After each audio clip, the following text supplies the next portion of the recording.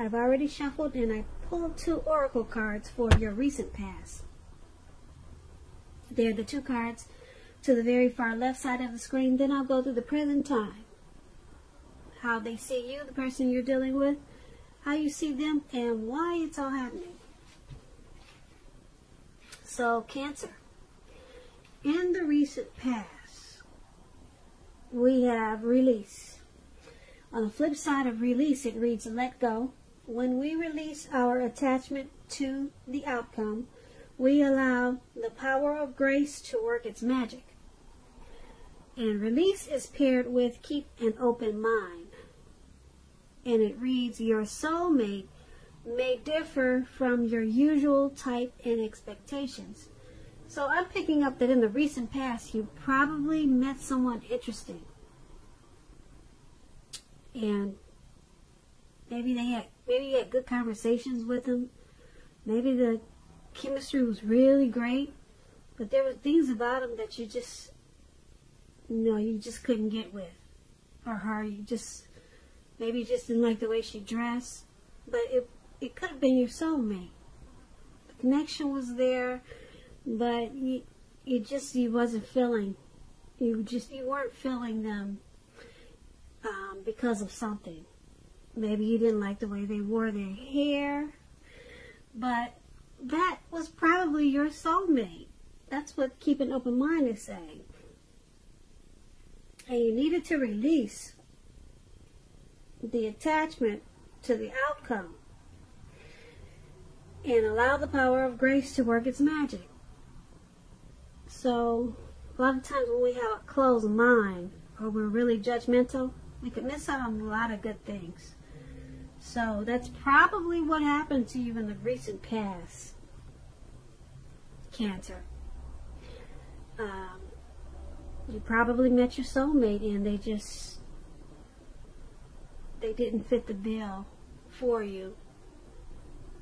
And you were just attached to a certain type of person that you wanted to invite into your life. But you should have kept an open mind, because it probably would have been a really great relationship. That's what these 2 cards are saying. Now let's move on down. Let's take a look at the present time. We have the 6 of Swords, and then we have 5 of Swords. Now the 6 of Swords is about travel of any sort. It could mean metaphorical movement, a change in where you are inwardly. Usually it's a change for the better. Whether it's internal or external, you have to think about where you want to be. There's a slight reduction in stress and strain. Things may not be perfect, but they are going to be better than they have been in the recent past. So take this time to get your head above the water and decide where you're going from here, because even a short break or change of scenery is going to be helpful for you at this time. Keep in mind, this doesn't have to cost money. And when the 6 of Swords talks about love and relationships, there's a need for a change of scenery. If you're in a relationship, take your partner on a trip, even if it's just down the street for a picnic or something of that sort. If you're single, Cancers, and you're looking for love, this card points to a need to get out of your routine, because your usual search needs to be switched up. Probably leaves little to be desired. And try to explore that way. Now this 6 of Swords is paired with the 5 of Swords. Now you could find yourself with some mixed feelings in the month of March. Maybe about life in general, or maybe a few people in particular. But you want to make sure you don't ignore these feelings. But keep in mind, don't speak every word you're thinking and feeling either, because you might just ruin the very things you want the most, such as close, intimate relationships with friends and lovers. So make sure you think several times before you really let someone have it, even if you know they deserve it. And you got to pick your battles at this time. So when it comes to love and relationships, this Five of Swords, it's about conflict. It's near, that's for sure. As you can see in the picture, this man has these two swords in his hand, and he's about to battle anything that comes toward him. Anything. He'll even walk on fire just to go to battle, just to go to war. So you're going to need to think calmly and carefully about your deal breakers, possibly in a relationship. Be honest with yourself first, then be honest with your person. Accept any reality. Things may not work out as you would hoped or wished for in a love relationship when you get this Five of Swords. So for your present time, Six of Swords and Five of Swords, it's basically letting you know that with the Six of Swords, there's a need for some type of transition. Maybe you're relocating. Maybe you're moving. It's a necessary transition at this time. It's going to bring about resolution, though, which is a good thing. And because it's with this Five of Swords, you got some mixed feelings about probably this transition. Mixed feelings, and it's causing maybe some conflict or anxiety.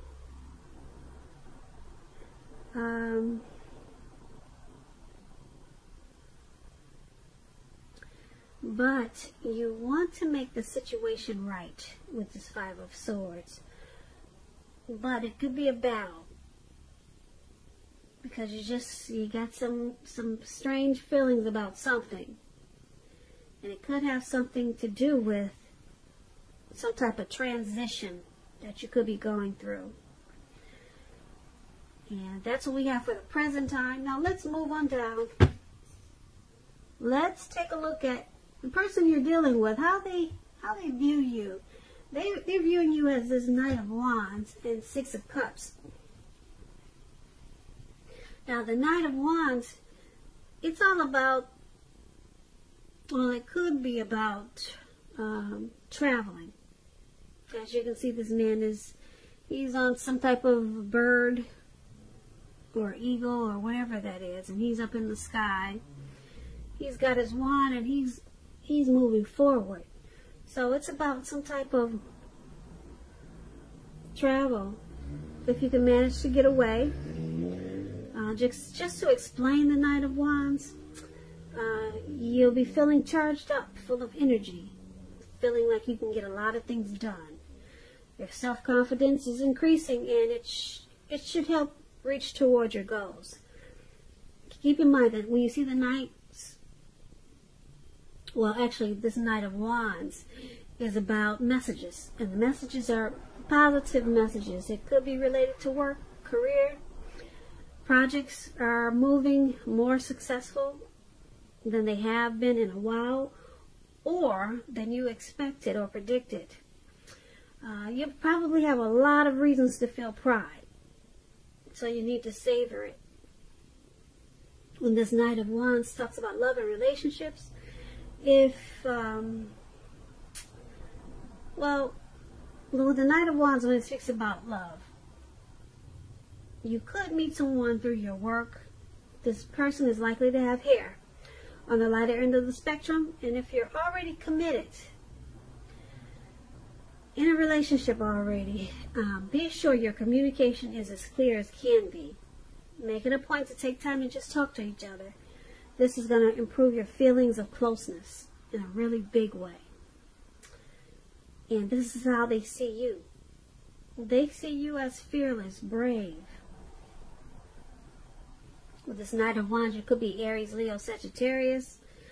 They see you wanting to be more successful in this connection than it has been.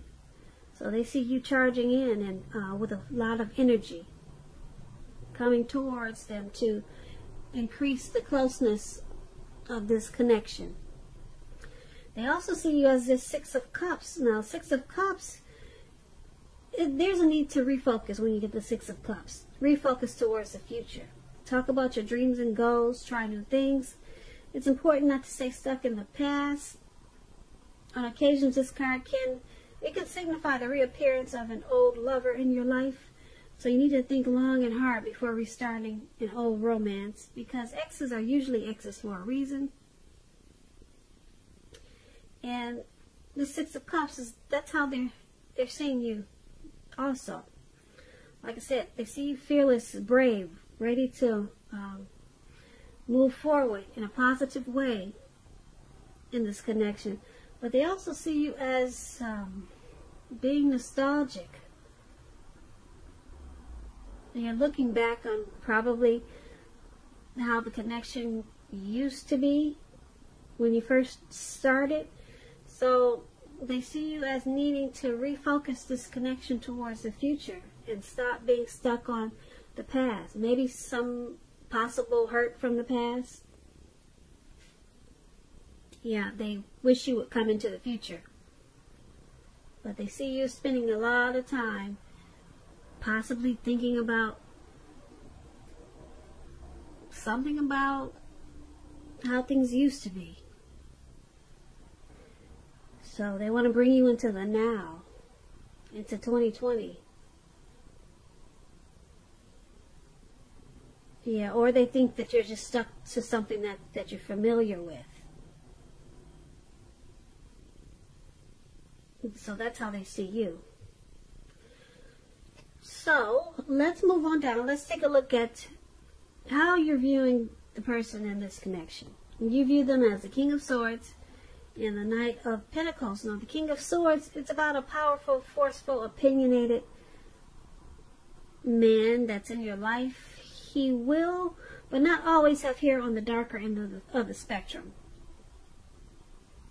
Also, when you get this card, you could be tempted to think only about how things affect you. If this card does not represent an actual man in your life, you're going to need to consider the feelings of others before you act. Like I said, this King of Swords is about a very forceful energy.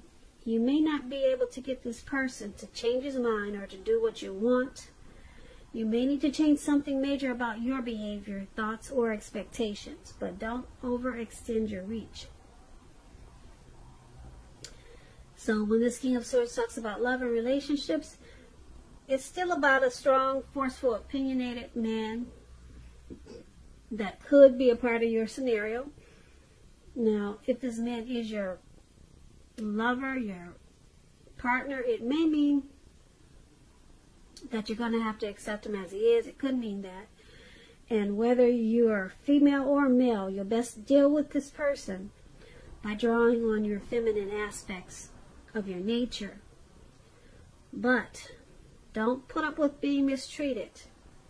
This man, he can walk the line between being stereotypically manly and overstepping his bounds. So sometimes you might have to protect yourself. So this King of Swords is how you see the person that you're dealing with. The person that you're, this is how you're seeing your person.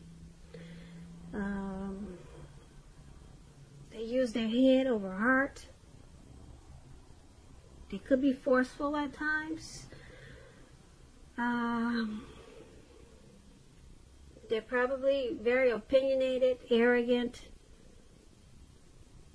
maybe aggressive, and they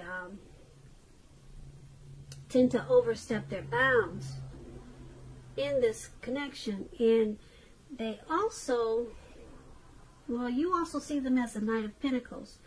Now, it points to responsibility, this Knight of Pentacles, and the duty that's a part of any relationship.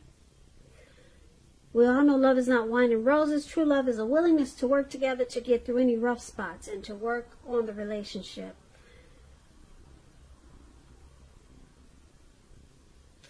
And the Knight of Pentacles is about messages. it could be about money and finances, and it's going to be news that you've been waiting on. Good news with the Knight of Pentacles, really good news. It's also about paying attention to the mundane, normal things in your life and taking care of the little things just as much as the big things. So that explains the Knight of Pentacles a little bit. And that's basically how you see them. You see them as this forceful, probably cold type of person. They can be that way in this connection. And because with the Knight of Pentacles, there's still a willingness to work on this connection, to get through any difficulties. And you see them as that, as doing that. And you see them as taking care of the relationship, or they're taking care of you. Yeah, so you see them as wanting to take care of you. So even though they're head over heart and they're probably cold a lot of times, but you see them as handling their affairs. They take care of business. So they're taking care of things that need to be taken care of in the connection, in the relationship. But they just got this forceful type of energy that they bring. So you could feel like they're really cold a lot of times, but they have a willingness to work on this, and that's how you see them. So let's move on down and let's take a look at why it's all happening. It's due to the Seven of Wands and the Queen of Pentacles. Now the Seven of Wands, you could find that like in any sort of competition that you come out on top. Things should be going well, you should be feeling good, and projects should be moving right along. That's what the Seven of Wands is about. Also, you could have some regular moments of self-doubt. But now is the time to feel the fear and do it anyway.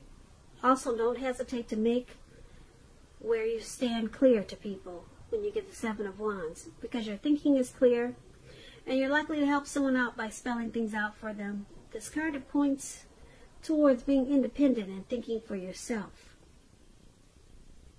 Now, if you're already in a committed relationship with the Seven of Wands, don't hesitate to speak your mind, like I said, to your lover. This will improve your relationship as long as you're being considerate of the way in which you speak your mind. If you're single, Cancers, and you get the Seven of Wands, just to let you know, this card indicates that you're about to meet someone new, away from your usual search. So try to switch things up. Try something new. Now, this is why it's all happening. It's all happening because someone wants to come out on top. Someone really wants to win this connection. It could be you, Cancer, or it could be the person you're dealing with, or it could be the both of you. So someone's sticking to it because they want to win. Yep, there may be moments of self-doubt in this connection, but overall, the relationship, the connection is pretty good. Things are moving along. The communication is probably something that needs to be worked on, but basically, someone or the both of you want to come out on top. And it's with this Queen of Pentacles now. The Queen of Pentacles, it's about strategy. Particularly for those who are not currently involved with anyone. The strategy is to find love, but it's a stereotypical feminine type of strategy. It's about not chasing it, making yourself available, not being desperate to bring someone into your romantic life. Because when the time is right, that will be absolutely made clear to you, and you will not have to do backflips to make something come about. So be upbeat and just know that you have many things to offer. So it's happening because, like I said, someone or both of you wants to keep this connection going and come out on top with the Seven of Wands. But then we have this Queen of Pentacles. Someone is possibly planning, being strategic about keeping this connection going. So they want to win, they want to come out on top, and they're also planning to make it more comfortable, getting this connection to be a place where it should be. So they want to accomplish this connection and make it good for the both of you. So that's a good thing for why it's all happening. Yeah, Seven of Wands is good because someone wants to win, or the both of you, and someone or the both of you wants to put in this whatever type of strategy or planning just to get this connection to be at a more comfortable place. So that's not bad, Cancer. Once again, that's why it's all happening. So I hope you enjoyed this reading. There's going to be a link below of the extended of this reading. I'll go over how you both feel about the situation, what's in the near future for the two of you, how you see yourself, best case scenario, and what's going to happen between the two of you in the next few weeks. If I don't get a chance to do an extended of this reading, there's always a link for personal readings below. I thank you so very much for watching. I hope 2020 is going well for you, and I hope February is a beautiful month for you, and also March. This is a March reading. Please comment, subscribe, hit the notification bell. That way you'll be notified when I post my next reading. Once again, thank you so much for watching, and I hope that you have a great day.